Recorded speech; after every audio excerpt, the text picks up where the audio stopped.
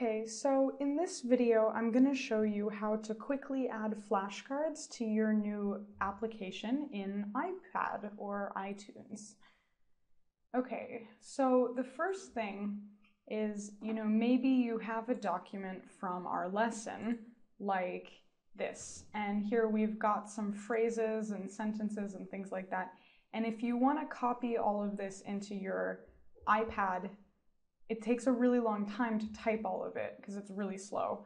So what we're going to do instead is go to Notepad or some really, really basic Word program, so not Microsoft Word. And over here, I'm going to type our new words. Then I'm going to tab. This is really important. Then I'm going to write my other part.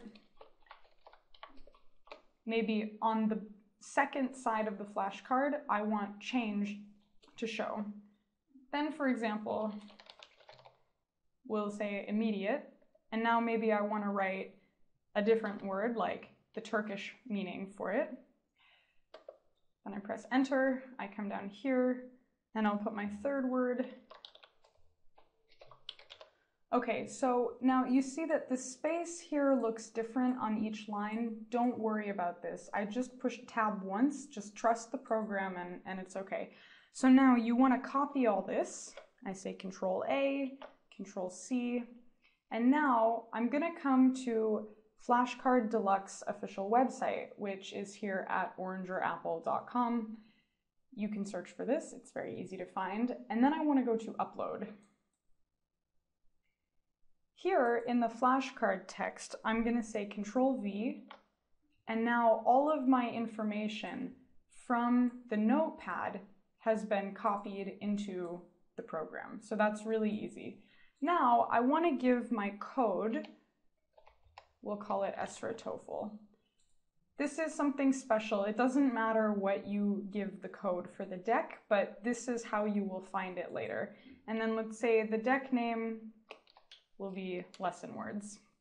Okay, so now I'm going to say upload flashcards, and I get a new message, flashcards uploaded. Okay, now I'm going to go to my iPod or my iPad.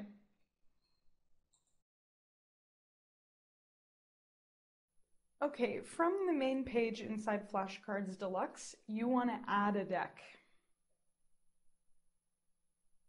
Then you want to select Private Deck from the middle of the page.